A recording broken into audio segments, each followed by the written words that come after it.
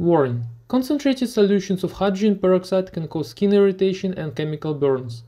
Oxidation process is highly exothermic, so please use gloves, glasses, and other protective equipment. Thanks. Salute my dear chemists and welcome to AcanthareX channel. Today I'm gonna show you how to make a Thiourea dioxide.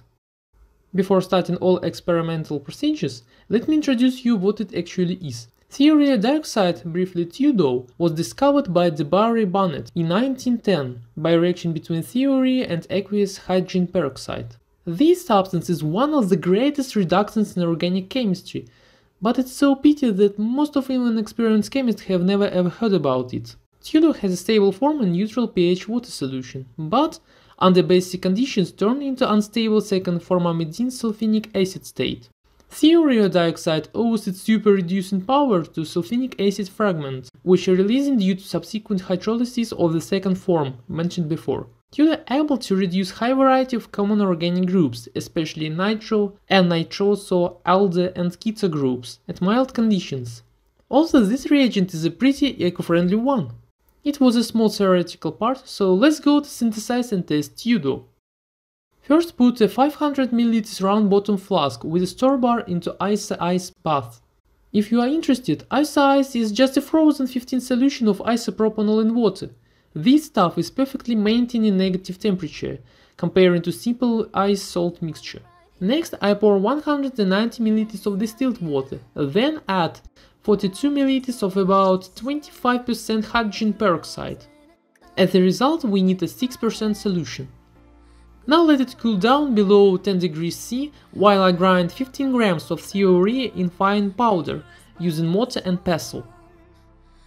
First I am just adding whole powder into solution by small portions during 1 hour, controlling temperature. So what happens in our reaction mixture?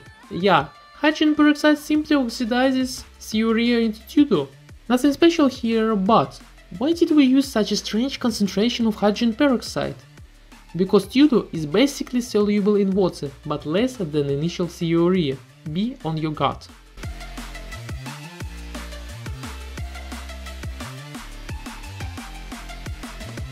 Reaction stops when crystalline powder of dioxide precipitates out and whole reagent has been added.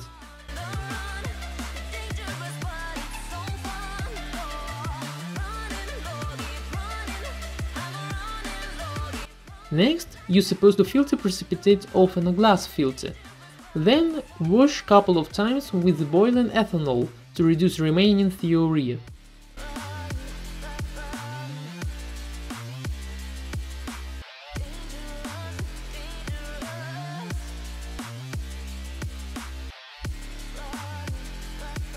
And dry TUDO into airflow during 2 hours.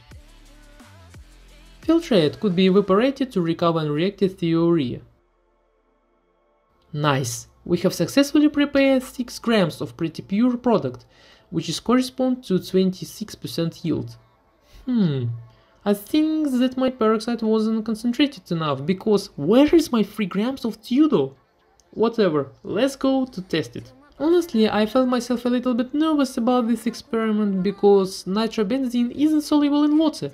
But at the same time, I believed in Thiourea dioxide power. So, I put a beaker with 1.05 grams of nitrobenzene onto magnetic stirring, then add 0.34 grams of sodium hydroxide and pour a little bit of water to it.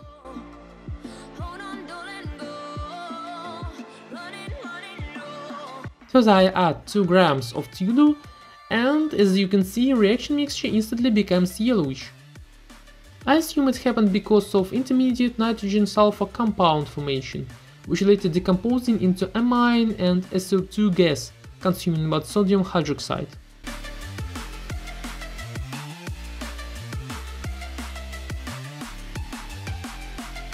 "15 minutes later, I have tested it for presence of aniline by acidified solution of potassium dichromate.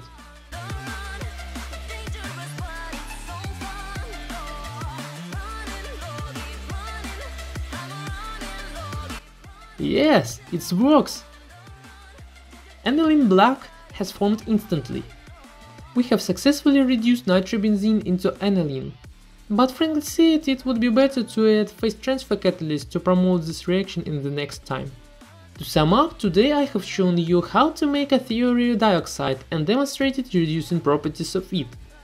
So if the video was helpful, put likes, leave comments, crack the bell and subscribe to AcanthareX channel. See you!